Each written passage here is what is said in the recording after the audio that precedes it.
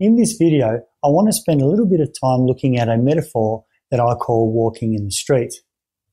It's a really nice metaphor. It's quite gentle, something that's really easy to relate to. And it looks like this. Here you are up the top and you're on a journey to somewhere where you need to go. It might be to the bank, it might be to a meeting, it might be to an appointment, whatever it might be. And so you're going down your journey, traveling through a busy street, and what you do is you find yourself moving downwards. And there are other people who are also walking. They're all going in their own direction. This person's going across that way, this person's going up. Everyone's doing their own thing. And what's occurring is each person in this metaphor has something to sell to you.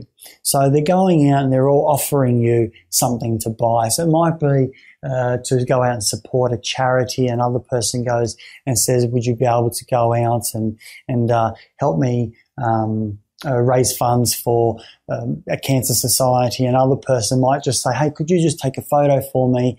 Here I am with my family, and so on.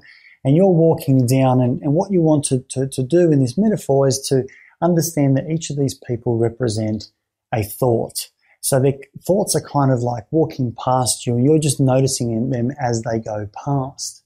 What would occur is, if we keep going down here, what occurs in life is that someone generally goes out and asks us something, or they catch our attention, and it's at that point that we fuse.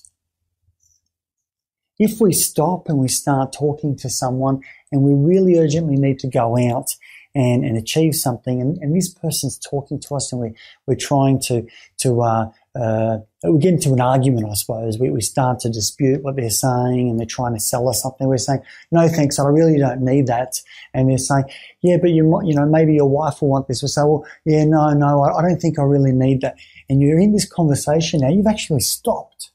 You've stopped in the middle of the street, and you're being held up from getting to somewhere where that's important to you, that bank appointment or doctor's appointment or whatever it might be. So we diffuse. We want to actually diffuse by noticing the thoughts and continuing to walk. If I can just notice that is a salesperson, or that's a thought, there's another salesperson, there's another salesperson, there's another salesperson, and I just keep walking without engaging and interacting, then I'm less likely to get caught up. So through doing that, I would actually pass through, and I'd find myself attending that meeting or going to that appointment that's important to me. Fusion occurs when we stop. Fusion occurs when we start to struggle with them, when we engage with that thought. And that's what walking in the street looks like. We don't want to stop and engage and get caught up.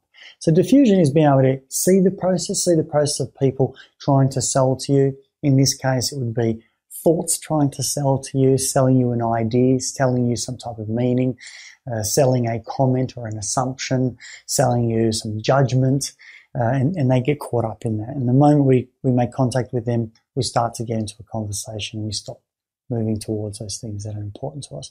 So we diffuse. Part of it is just to simply notice that these thoughts are going by. So as you're walking down the street, you notice that. No different to as you're driving down the road, you'd notice other cars driving past. They're just thoughts that come into our awareness and then move out of our awareness. All of these people come into our awareness and then move out of our awareness. And that's walking in the street.